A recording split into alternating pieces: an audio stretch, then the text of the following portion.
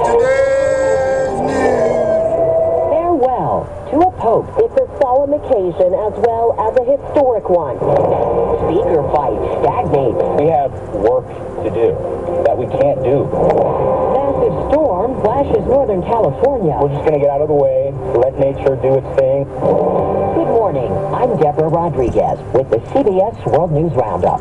Benedetto, fedele amico dello sposo. History at St. Peter's Basilica today. Pope Francis has become the first pope to preside over the funeral of a former pope, 95-year-old Benedict.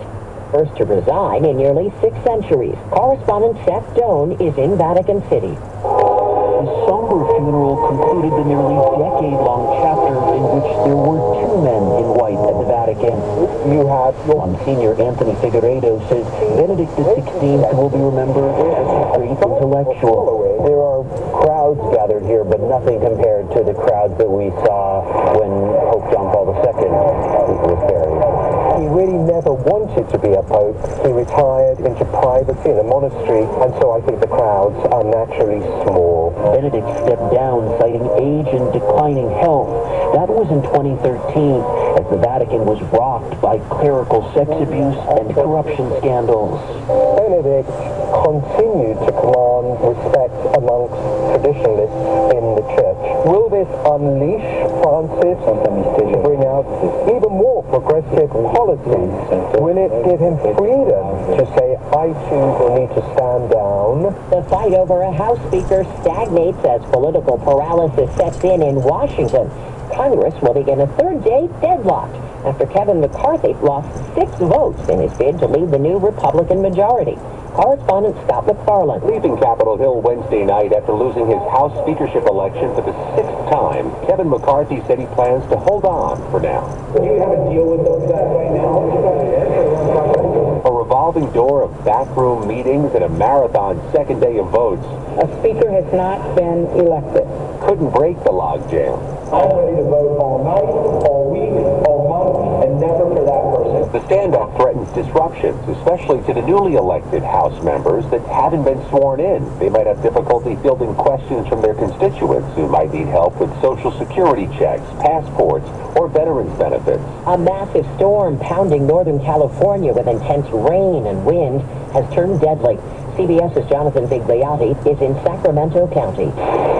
The damage has already begun across the Bay Area and Central Coast, and for at least one family overnight, heartbreak. We had a fatality of a minor.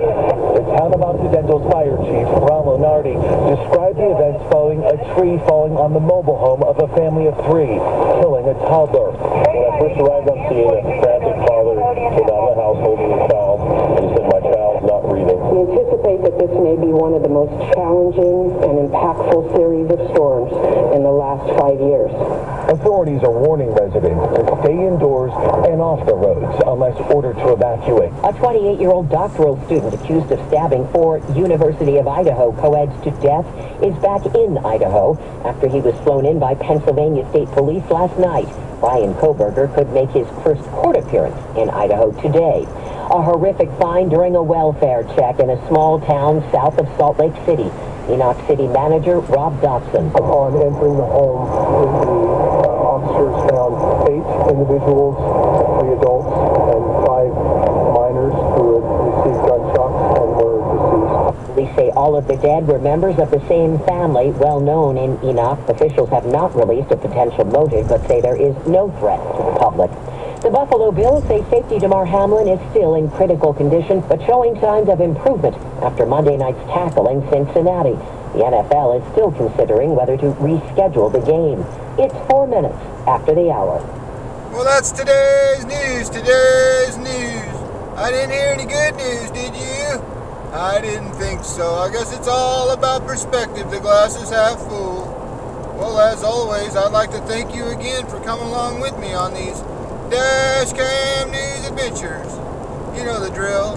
Peace, love, and all that hippie jazz. Bye-bye, everybody.